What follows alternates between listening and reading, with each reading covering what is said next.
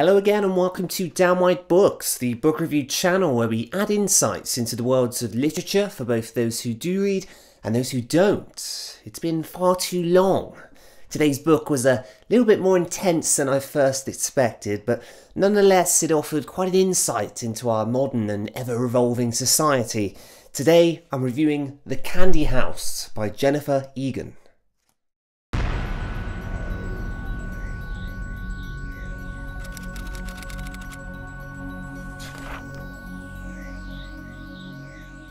The Candy House is the latest novel to be released by the American novelist and Pulitzer Prize winner Jennifer Egan. Egan is most notably known for her work A Visit from the Goon Squad, released to much critical acclaim in 2011. You may be surprised to know that I've not read that book.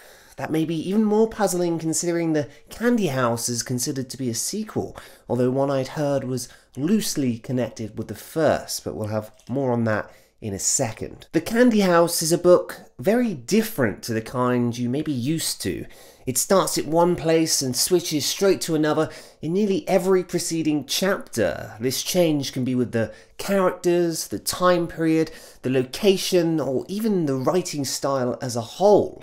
Make no mistake, this book likes to jump about a lot, and to those who like a more linear narrative, this effect may be jarring. The constant change leads to a very wide breadth of characters. In fact, thinking upon reflection, I wish I'd jotted them all down because there are many links throughout this book that tie different people together, some obvious and others not.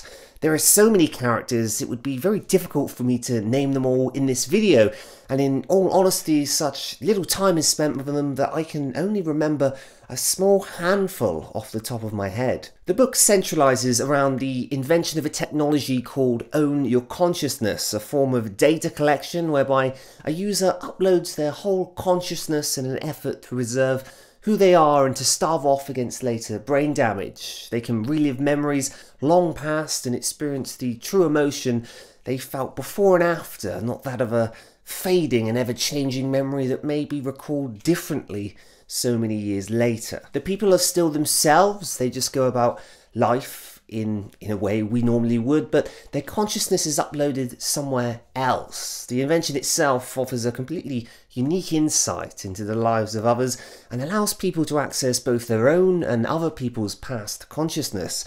This in turn leads to some truly unique perspectives in relation to experiences between parties. Memories you may think were enjoyed with yourself, for example, and another may actually be clouded by your one-sided perspective. It's data mining pushed to the extreme. However, the manner in which this story is told is often spread so far apart it would be hard to conceive this work as a whole. At times, it seems far more comfortable being a smaller set of short stories than a full-fledged novel.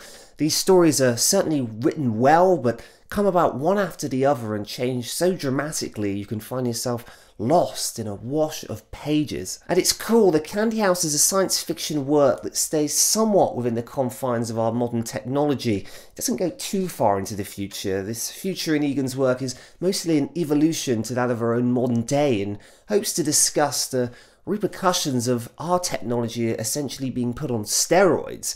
However, the style of this book, it felt too disconnected for me to properly engage with it. A lot is spoken of, but each part is like a new island in a vast ocean, and this leads to characters not standing out but instead fading to the background. I understand this book is meant to represent the lives of many people, each experiencing the positives and negatives of such a society and the almost unavoidable technology that hangs above it. Yet, whilst this effect serves well to demonstrate the many different perspectives at play, it leads to a slightly frustrating reading experience. I'd stated earlier that a few early readers had claimed you did not need to read Egan's previous work, the prequel to this book, A Visit from the Goon Squad, to understand what is happening, and although that statement is true, I feel a lot of the impact this book may have had, particularly towards the end, was lost on me. It is clear, having looked at the reviews after finishing this book, that there are many characters who make appearances and one section by which multiple people from the preceding book play a part. Although this section, a part of continuous email chains back and forth between multiple people, was one of my favourite sections. I sense if I'd read the previous work, if I'd read that, the impact of this would have been so much greater. There are parts in this book that kept me turning the pages, a section telling the trials and tribulations of an undercover agent, all of which was written in second person, was a particular highlight of mine, but this was quickly lost in preceding pages. I wanted more, but I just didn't get it, and although this section is picked up again at the end, the constant changing of characters and narrative didn't work for me, and thus the underlying message, to me, it felt lost and frustratingly difficult to discover.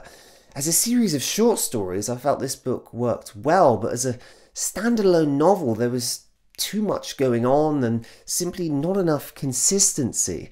This led to a reading experience that had multiple highs and multiple lows. So, with all things considered, I would rate The Candy House a 6 out of 10. The quality of writing certainly isn't my issue here. It was the constant change that I felt blurred what the author was truly wanting to say. My friends, thank you for sticking with me through another book review. I'm sorry it's taken me so long to get through this book. Life does that sometimes, as we all know. If you would like to know what I'm reading next week, it's a new book, and I'm hoping to read this a lot quicker than this book. It is the new book by Blake Crouch, which is called Upgrade. I have no idea what that's about, to be honest. I haven't read the back. That may be my undoing. It sometimes is. But his last book that I'd read, I really enjoyed. So I think I reviewed it on this channel, actually. Check that one out as well. If you'd like to know anything further about the books I've spoke today, indeed the one I'm reading next week or the one I've just reviewed, then please see the video description with links where to get the books and further information. And follow me on Goodreads, please, if you will, where all my reviews are also posted, and you can see what it is I'm reading, and you can tell me off if I'm not reading quick enough. My friends, I hope everything is going well in your life, and I thank you very much for sticking with me for a few minutes today to review another book. I will see you again soon. Bye bye.